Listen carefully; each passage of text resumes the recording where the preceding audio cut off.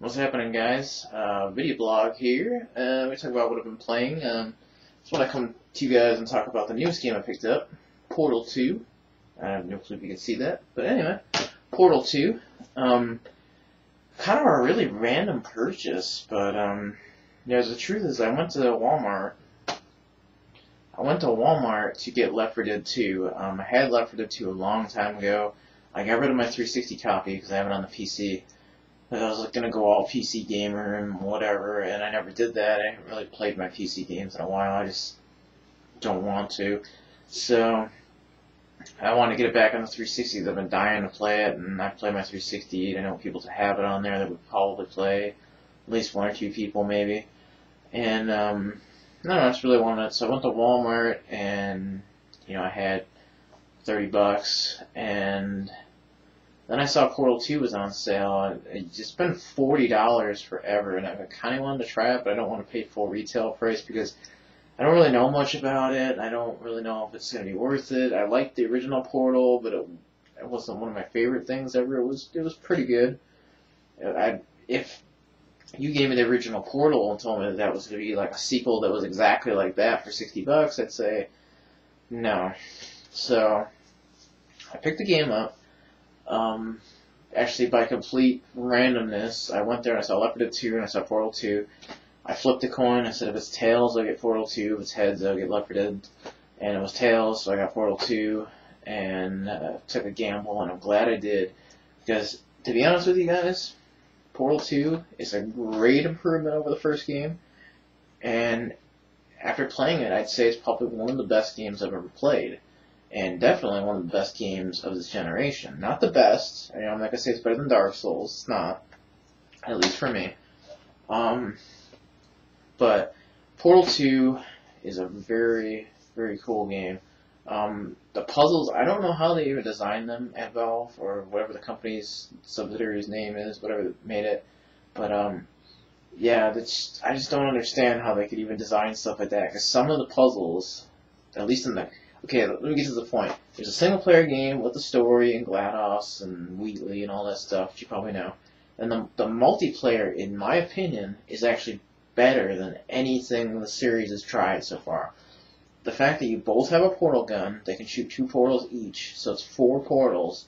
And then you get these crazy challenges where you gotta work together and use 4 portals, and sometimes you don't even have enough portals, you gotta switch portals like mid-jump, and craziness. So I don't even know how they design that stuff, and the co-op stuff is some of the most fun that you can have in a co-op game to date.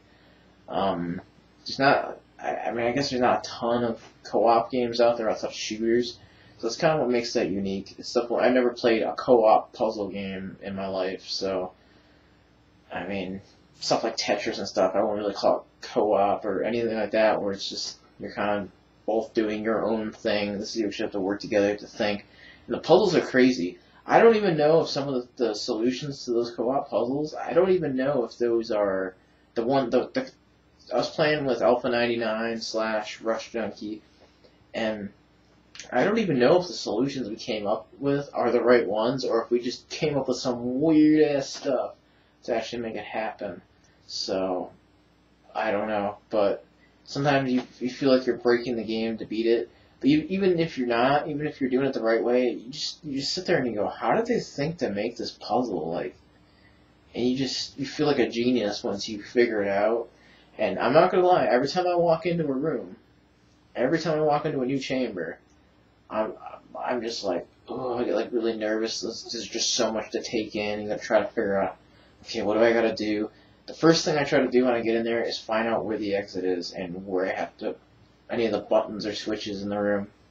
And then it's just trying to figure out how to get up there and how to work with your teammate. And as far as the single player side, I really like the character.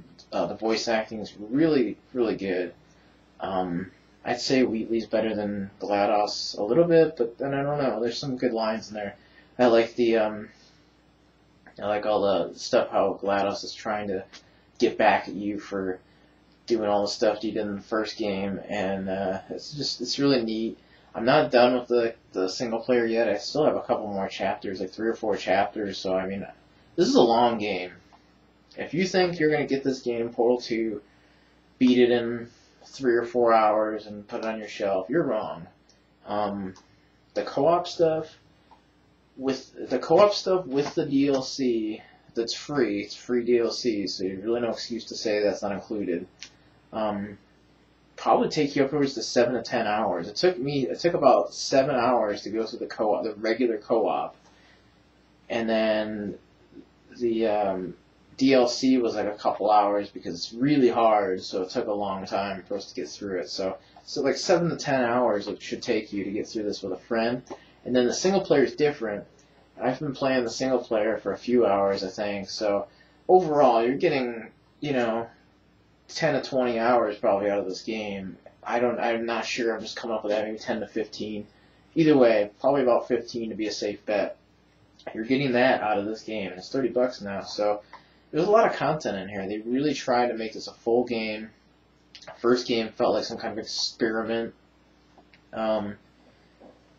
Sorry, that's my stomach. I haven't eaten dinner yet. It's pretty late, but we're going to be having dinner soon. Anyway, I'd say I'd give this game, so far, when I've played a bit, I played through all the co-op, and probably at least half are better than the single player. Right now, I'd give this game probably like a 9.9 out of 10. It's that good. So, there's just a couple of little niggling things, the reason why it's not a perfect game. But it's pretty damn close. So if you didn't play this game last year, you should pick it up now for $30. Great deal. You can probably get it on Steam for like 10 or 20 when it's on sale, or even less, if you're going that route. So definitely get it. If you get this game, let's play. Co-op's freaking great. Okay, I'm just going to have a quick run through the other games I've been playing. Mass Effect 3.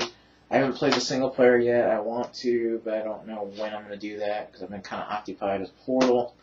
I'm not really in the mood for Mass Effect 3. Kind of worn it out because I'm playing it so much in the multiplayer, but multiplayer is still really good. Getting new guns and stuff is still really awesome, and I got the Carnifex pistol recently, which is like practically a sniper pistol, like a revolver or whatever. That's pretty awesome. Still haven't gotten the Widow sniper rifle, but I did get the Javelin, which is pretty much the same.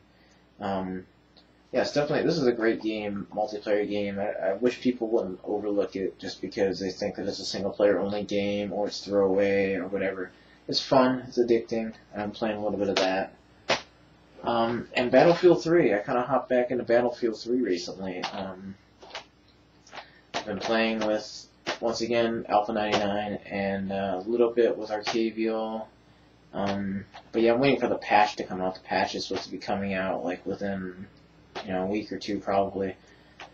Fixes a lot of problems with the game that need to be fixed. But anyway, back to the game. Having a blast with this game. I forgot how much fun it is. So much better than Call of Duty still, and probably always.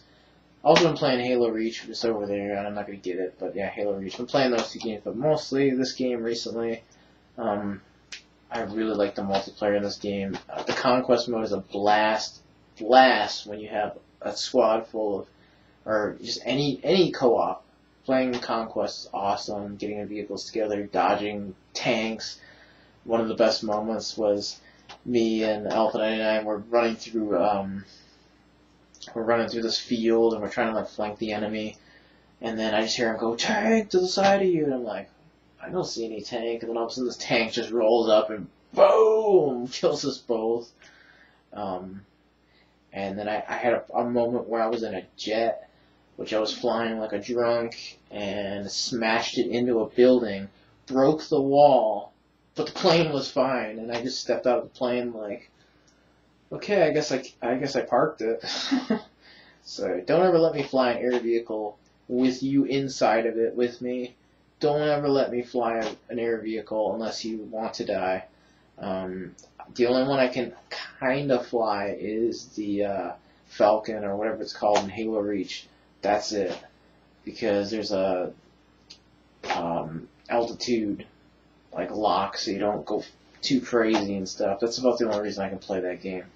So yeah, I just wanted to come and give you a little update on what I've been playing. I got some Microsoft rewards points coming in next month, and I actually got quite stacked up on rewards points. I'm having like 800 or 900 points. You know, by the time that comes in, I'll probably have like 1,000 points. So, thinking of buying the Gears 3 DLC with that, the last map pack, because I have the other stuff, so you might as well. Is it that, or get some kind of arcade game? I don't know what to get. I really want to get Smash TV, but Smash TV is not on the Live Arcade anymore, and I know Williams and Midway and all the licensing stuff. I know not Williams, God, Warner Brothers, or whoever has it. The people that have the license to that stuff, they have the rights to publish that stuff again, because they released a collection on the iPhone, iPad, whatever. They had like Total Carnage and I think like Joust and stuff like that. So they have the license. They just need to bring it back to Live Arcade. I'm waiting for that. No, it's not a great version of Smash TV, but I love Smash TV. I never got a chance to pick it up before they took it off, so I'm hoping that comes back soon. Other than that, I don't know. So I guess we're going to just cut this off here, and I hope you guys enjoyed watching this video. I enjoy coming here and talking and telling you what I've been up to, so I'll leave you with that, and I'm just going to say, buy Portal 2. It's freaking awesome. So, yeah, I'm banging everything here. Anyway, see you later, guys.